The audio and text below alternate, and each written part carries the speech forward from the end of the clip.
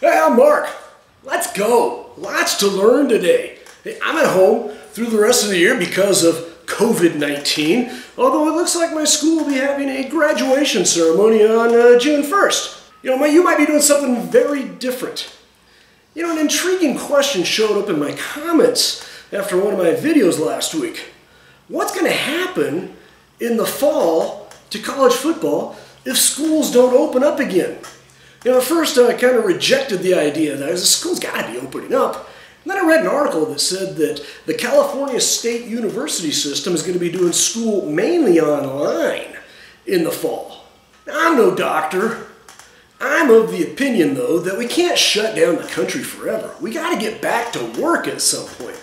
Some places where COVID-19 isn't having such a huge impact, those places need to be allowed to open up. People got to get back to work. Some people say that we can't open the country up until COVID-19 is completely eradicated. Well, that's never going to happen.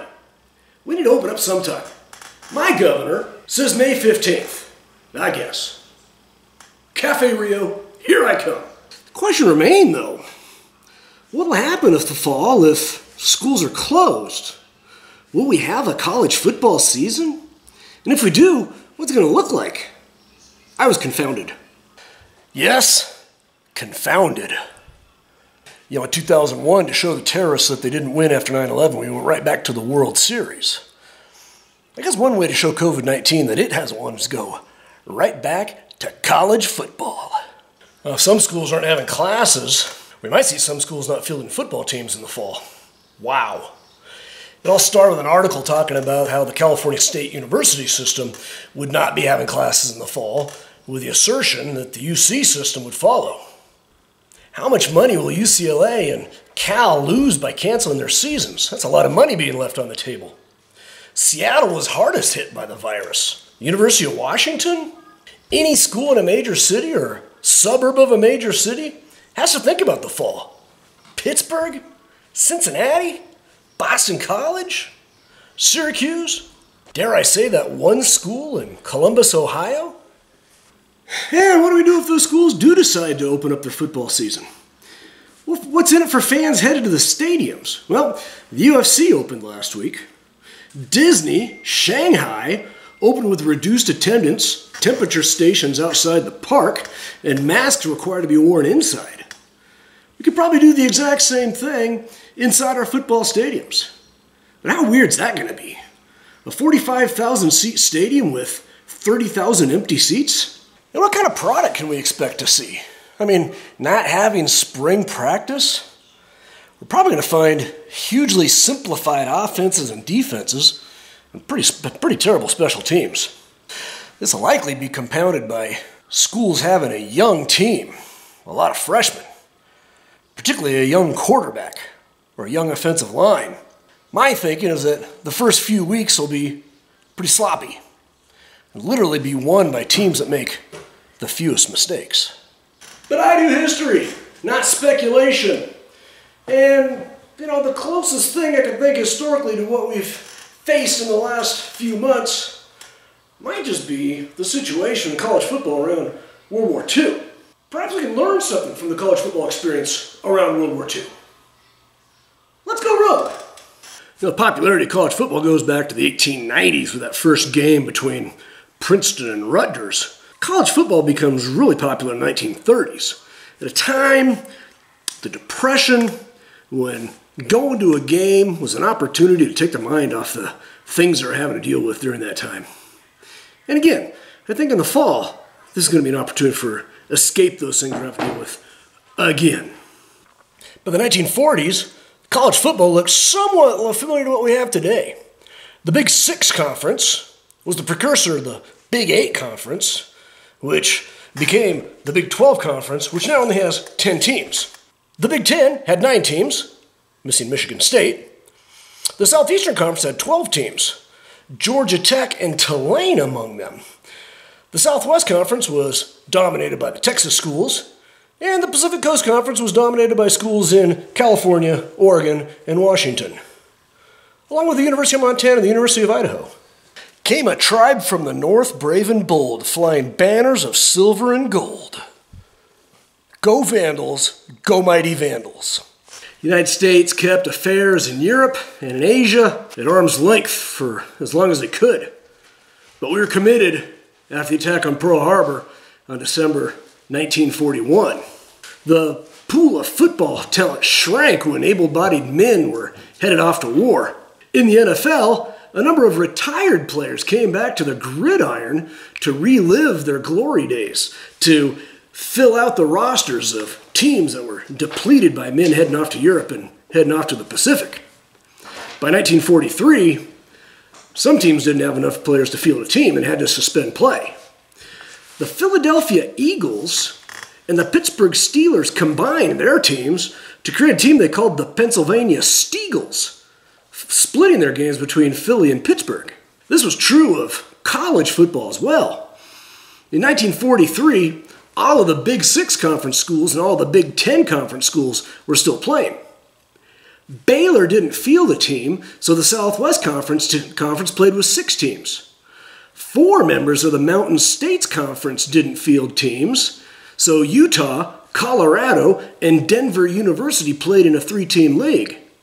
4 members of the Missouri Valley Conference didn't field teams, so Tulsa and Oklahoma A&M, the future Oklahoma State, played in a 2-league conference, won by Tulsa. 7 members of the Southeastern Conference and 6 members of the Pacific Coast Conference didn't field teams either. And the 9 members of the Border Conference suspended games altogether. Teams from the more decimated conferences struggled to put full schedules together. Boston College, Washington, and Vanderbilt could only schedule 5 games. Tulane was able to schedule 6. The 3 members of the Mountain States Conference all mustered 7 games. As World War II continued in 1944, college football kind of started to balance out a little bit. The 7 schools that suspended games in 1943 returned to play in the Southeastern Conference in 1944. The Border Conference returned with 4 teams, highlighted by the Texas Institute of Technology and the University of New Mexico. The following fall, after the surrender of Germany and Japan, Arizona returned to the Border Conference, making it a 5-team league. And by 1946, the conference was back to 9 members. The Mountain States Conference saw the return of Utah State in 1944 and Colorado A&M, the future Colorado State, in 1945. The addition of Brigham Young and Wyoming in 1946 made it a 7-team conference again. You know, the cool things that emerged from the war was the creation of service teams that filled the gap in the schedules. See, college football players that were called to service were first sent to training for a number of weeks. A lot of the commanders of these training sites thought, damn, I got football players. And they put together teams that rivaled some of the best schools in college football. In 1943, 4 of those service teams were voted in the top 10 of college football, including Iowa Pre-Flight, which was voted number 2 in the country behind national champion Notre Dame. In 1944, Randolph Field went 12-0 and was ranked number 3 in the national polls behind Army and Ohio State. Bainbridge was 10-0 and number 5. Iowa Pre-Flight was number 6. Athletic directors found other forms of creative scheduling. In order to keep travel costs down, Vanderbilt played a home-and-home series against Tennessee Tech during its 5-game season in 1943. During its similar 5-game season in 1943, Washington played a home-and-home series against Spokane Air Command. The problem with World War II had to do with players being called into service. The University of Miami nearly had to call off its 1943 season as it was down to 1 player. Although they had to cancel the first game of the season against Georgia Tech, they were able to cobble a team together using students and a few transfers. They also cobbled together a schedule of whatever games they could get against whatever teams would play them. The Hurricanes went 5-1 in 1943, playing a number of service teams and Presbyterian College. Go Blue Hose! Schools filled their depleted rosters by taking transfers from other schools that had dropped their programs. Miami built its team from the transfers from the University of Florida. You wonder what the NCAA might do for athletes in schools that are forced to drop their programs for the upcoming season? Difficult times. The weak fall by the wayside. Opportunity emerges for those that are willing to accept the challenge. Between 1941 and 1945, 10 different schools dropped their football program, and they never returned. In 1945, though, Wichita State moved into the Missouri Valley Conference, elevating its profile, and the University of Houston began its football program, one that would eventually emerge as one of the best in the Southwest. So what about the coming year? What does the history of college football during the World War II era say about what might be coming for college football in 2020? Well, my perspective, and I hate to say it, is that the Pac-12 is going to get hard by this season. The perception of the Pac-12 hasn't been good anyway. With Seattle, Los Angeles, and the Bay Area being set on long-term lockdowns, one wonders how they can justify letting schools in those areas practice while everybody else is having to sit in their living rooms. Head coach Clay Helton has already stated to USC fan he may have to live with the possibility of canceling the non-conference schedule. If they do play, and their athletic departments don't allow them to travel, then the Pac-12 can only get games in the Pacific and the Mountain time zones. Then East Coast pollsters won't get a very good look at what those schools can actually do. The winner of the Coronavirus Bowl? Well, again, I hate to say it, but I believe it's going to be the SEC. I try not to be political, but the SEC schools are mainly in a bunch of red states, where their governors have already taken their states off of quarantine. The schools are mainly in rural cities like Athens or Oxford or Tuscaloosa, which are less densely populated and therefore less susceptible to the virus. The popular opinion of the SEC is that it is so good that even if they only did play themselves, they can continue to perpetuate that belief. Other conferences? Well, again, it might be dependent on who your state's governor is. In the divided states of the B1G, we might see Indiana, Purdue, Ohio State, Nebraska, Wisconsin playing a full schedule, while the other schools don't play at all or have a severely reduced schedule. Ouch! With a nationwide election coming in November, do you really want to be the governor that doesn't allow students, alumni, parents, and fans to participate in the tradition and pageantry of college football?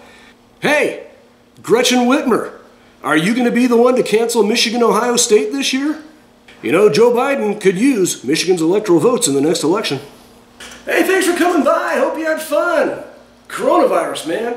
I hope we get this thing under control so we don't have to do any of those things that we just talked about. We don't have to relive what we had to relive in the 1940s with World War II.